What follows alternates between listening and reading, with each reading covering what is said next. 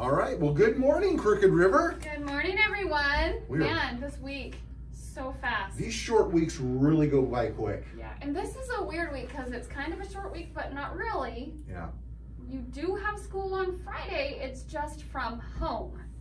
Let me make sure I was clear on that. Okay. Learning from home on Friday. So you will stay home. Teachers are sending work for you to do from home on Friday. I'm sure your teachers will explain this a little bit more, but you don't actually physically come to school on Friday.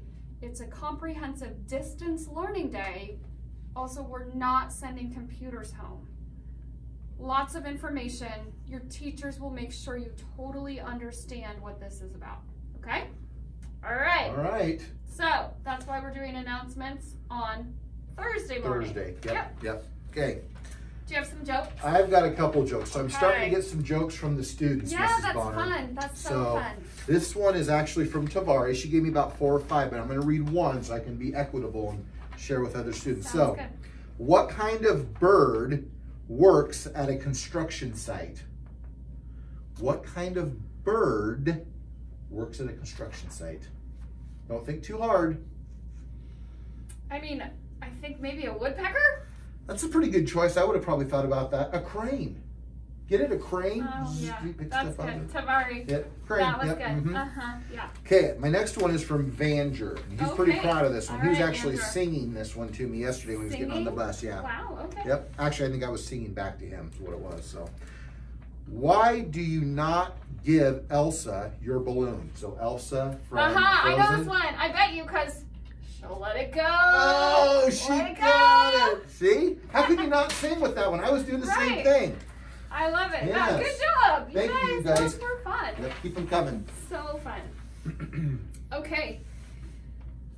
Next week is March. Can you believe it? Already. It's already March. Wow. So this, I'm going to call it a holiday. Kind of snuck up on us. March 2nd is next Tuesday. Next Tuesday, do you know whose birthday next Tuesday is? I think I know.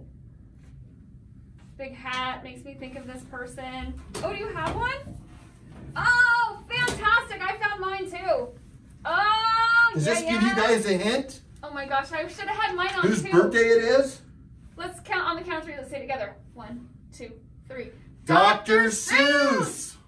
Which means we're going to celebrate Read Across America on next Tuesday. We're going to do some fun stuff. One of the things we're going to do are what we call flash mob reads. Oh, I love those. Which means you're going to have a book with you at all times. Don't take them outside. I promise it won't be during outside. Yeah. But Mr. Stefanik and I are going to get over the announcements and say, flash mob! Or something like that. Something like that, yeah. And you have to stop what you're doing and read for 10 minutes. We're going to do this twice during the day and you're not going to know when. So fun. We're also encouraging you just next Tuesday to dress up like your favorite book character or something Dr. Seussy. Yep. Like Mr. Cool Stefanik's hat, whatever. Wear stripes or polka dots or bright colors or anything that's anything to do with books in any way. And then your teachers will be doing fun stuff in your classrooms as well. Probably one of my most favorite days of school, Dr. Seuss's birthday. There's a lot of fun. Yeah. Just because we're focused on reading and literature, and that's so fun and so important. Yep. Very good. Okay. We have a new virtue for the month of March. Do you remember what it is? Yeah, Starts I do. With an E. It does. Yeah. What is it? You're trying to get me to say it? Empathy. Empathy. Empathy. Yes. Huh. That's kind of a tricky one, Mrs. Bonner. It is. And so I actually printed out the definition of what Character Strong defines empathy as. The ability to understand and connect to the feelings of another. So really trying to be compassionate and understanding how other people are feeling. Yeah. So if Mr. Stefanik's having a really bad day, because maybe he got a flat tire on the way to work, which he only lives like... That'd be like a flat tire on my shoe. Yeah. Instead of saying like, well, whatever, you'll be fine. Yeah. I could say, gosh, I bet that was really a bummer for you. Really trying to help people when they're not feeling very good about their situation.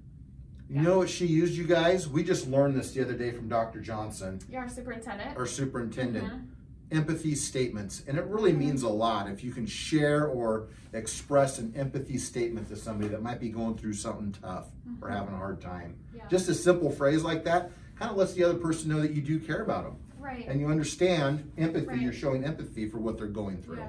So really, I think it means understanding someone else's feelings. Yep. Is that a good definition? I like it. Understanding someone else's feelings. Okay, good. Yeah. All right, perfect. Okay, we're going to be kind of quick today. So we're going to jump straight to our Mustang memos. We're not going to do a Mustang Moolah bucket because it's a sort of short week in that you're learning from home on Friday. But also the buckets that we have left are really big prizes and they were very expensive prizes, which is awesome, but we just want to get a few more people that are eligible for those. Absolutely. So make sure you're turning in your Mustang memos. We will do a drawing next Friday. Yep. So love it. All right, let's do Mustang memos. How about 5 today? Let's do 5. Okay, here we go. Love it. This is really filling up, which is great news. That is great news. Love to see it. Oh, I guess you just hand it to me. I don't know why I'm doing that. If you want to reach up there and grab them. All right, from Mrs. Bryant's class for being responsible, Carson Britt. Good Come job, on down, Carson. From Mrs. Bunting's class for being responsible, Summer Fulton. Good job, Summer. From Mrs. Foote for being respectful, Cooper Taylor. Cooper Taylor. Coopster. From Mrs. Graydon for being responsible, Riley Tugman. I love that we don't have any teacher repeats yet. This one is from Mrs. Hayes' class for safe and responsible, Cassidy. Good job, Cassidy. Come on down, Cass. Is that 5? I think that's 5, That isn't was it? 5. All right. Yeah. All right, it is Friday. No, it's not. It's Thursday. So you shouldn't be wearing a hat, so you don't need to take it off. You do. I need to take my hat off too, and I just remembered that next announcements, we'll be looking for the national anthem. Oh, okay. So I think we got some people in the works, but if you want to sing the national anthem, come and let us come know. let us know. We can arrange that because we're going to do it on the first Friday of each month. That's kind of what we talked about, didn't we? Perfect. I think it was Sure the we first. did. Okay, sounds good to me. All right, All my right. hair's looking good. Yeah, Okay. looking great. Shall we do the Pledge of Allegiance? Let's do it. Oh, we should probably be this way, huh? So Miss Victoria can show the flag. There we go. Do you want to look at me? I'm going to turn around and salute the flag. There we go. Right hand over our hearts. Ready, begin. I pledge allegiance to the flag of the United States of America and to the republic for which it stands, one nation, under God, indivisible, with liberty and justice for all. Awesome. Have a really good day. Work hard tomorrow. It is a school day. It's not an opt-out day. Nope. Even though you're working from home, you need to be getting your work done that your teacher sent home. All right. Take care. See ya. See you soon.